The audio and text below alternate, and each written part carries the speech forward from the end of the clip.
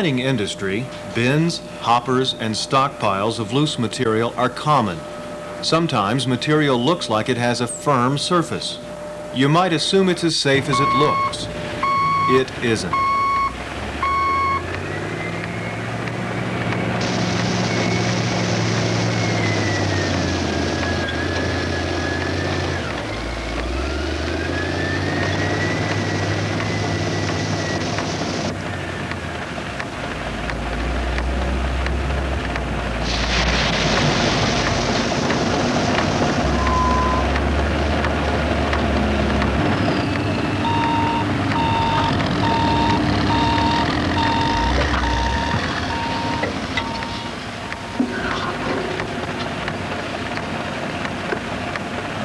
From sand to salt, from coal to crushed stone, any loose material can slide and swallow you like quicksand.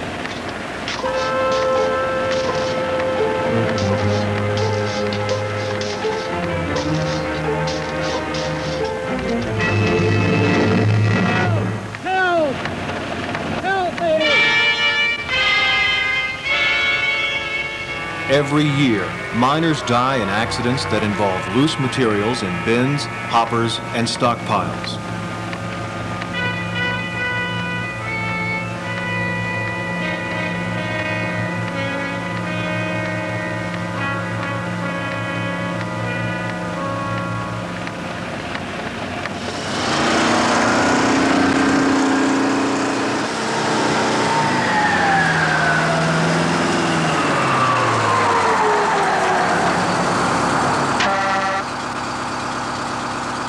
Any type of loose material can be like quicksand. Struggle and you sink deeper. If you're trapped, rescue can be difficult in the loose, sliding material. You can suffocate in just a few minutes, and you do not have to be completely buried to suffocate. Every time you exhale, your chest cavity narrows, and the surrounding material presses in, squeezing your lungs and heart tighter and tighter until you can no longer breathe. Mine employees who work around loose material include the operators of front end loaders, bulldozers, trucks, conveyor belts, and hoppers. Whether your job is handling, transporting, or storing loose materials, you should know the safe procedures for working around these materials. Many suffocation accidents happen when clearing hang-ups of material. Normally, materials in bins, hoppers, and stockpiles will feed smoothly through the openings below. But, depending upon dampness and other conditions, it may bridge, leaving a hollow place underneath. In other cases, the material may hang up around the sides of an enclosure. At any moment, the material could break free. Anyone caught inside could be buried. Oversized materials may also bridge or hang up. When possible, this kind of material should be broken up with machinery so that workers will not be in a hazardous position. Large rocks may also hang up in the crusher. Bins, hoppers, and other storage facilities are often equipped with devices such as vibrators, grappling hooks, and mechanical diggers to avoid delays in the flow of materials. Use machinery whenever you can to relieve bridges and hang-ups. Don't put yourself at risk. However, there may still be times when workers with simple tools have to do the work by hand. If you have to enter a bin or hopper to free a hang-up, always follow these important steps. First, stop the flow of materials. Cut off the power to the machinery, then lock out the supply and discharge equipment. Never work alone in a hazardous situation. Wear a safety belt attached to a safety line. The line must be snubbed securely and attended by a second person.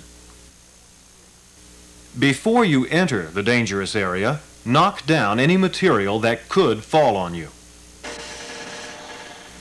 The safety line must be kept reasonably taut at all times to prevent you from being engulfed if the bridge material caves in.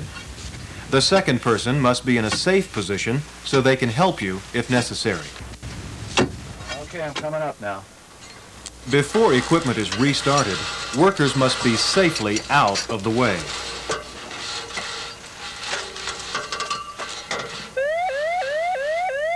Warning devices such as horns, sirens, or loudspeakers must be used to alert all personnel that operations are to be resumed.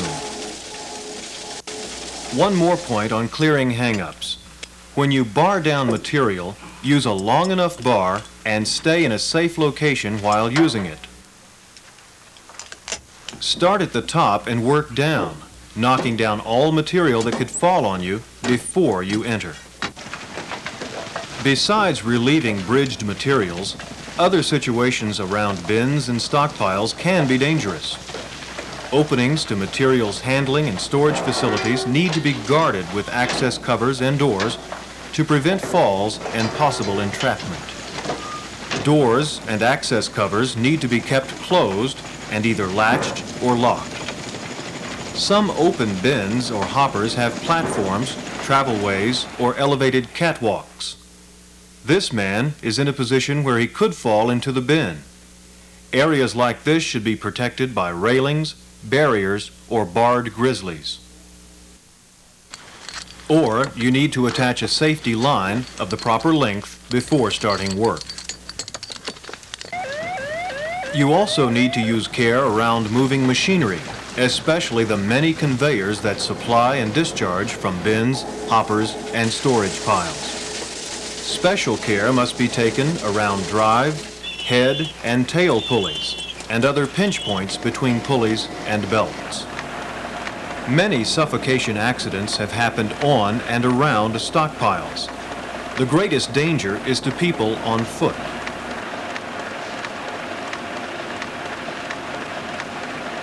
There is an inner pile which sinks in as the conveyor, which is under the pile, draws the material down and carries it away. This draw point around the perimeter is a very dangerous area. At the base of the pile, there is a danger of being hit by falling rocks or caught in a slide of material. Sometimes, depending on the material, a surge pile will draw from the center straight down, leaving an inverted cone. To be safe, stay away from this area too. Heavy equipment operators who work on top of a stockpile also need to be careful. If there's a large cavity in the pile, the machine can break through into it. Never run the machine over an area where material is being withdrawn, or any area where a cavity is suspected. If the machinery does fall into a cavity, don't leave it. Walking or climbing on the pile will be very dangerous. Stay put and wait for help. Now let's review.